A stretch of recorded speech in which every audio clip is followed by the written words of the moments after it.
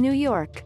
The Real Housewives of Salt Lake City, reality show star Jennifer Shah pleaded not guilty Friday to charges accusing her of ripping off hundreds of people in a nationwide telemarketing scheme. A federal judge in New York City also imposed tighter bail conditions for Shah during a virtual hearing after a prosecutor suggested she was still hiding illicit proceeds from the alleged fraud and as a flight risk. Agents searching her home found debit cards from the account of a shell company formed as part of the scheme, said Assistant U.S. Attorney Kiersten Fletcher. She's not demonstrated a willingness to disclose her assets, Fletcher said. Shah will remain free under an order to post a $1 million bond secured by $250,000 in cash or property and co-signed by 2 other people.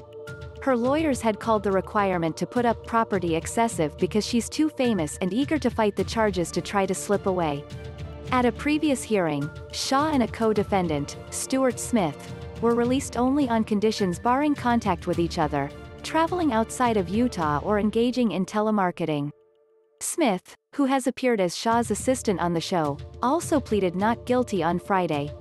Shah, 47, of Park City, Utah, is a high-profile member of the main cast of the Bravo program. She was often at the center of the show's most dramatic moments and threw a glass during an argument with one of her fellow cast members. She is married to University of Utah assistant football coach Sharrieff Shah.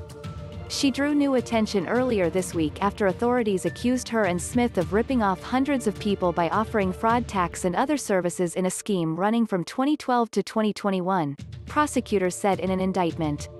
Many of the victims were over 55 and didn't own computers, they said.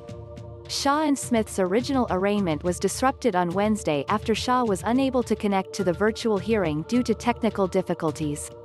Shah and Smith tried to hide their role in the fraud by using third-party names for their business entities, telling victims to use encrypted messages to communicate with them and instructing people to send some payments to offshore bank accounts, the indictment said.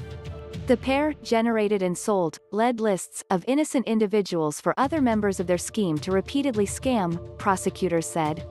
In actual reality and as alleged, the so-called business opportunities pushed on the victims by Shah, Smith and their co-conspirators were just fraudulent schemes, motivated by greed, to steal victims' money.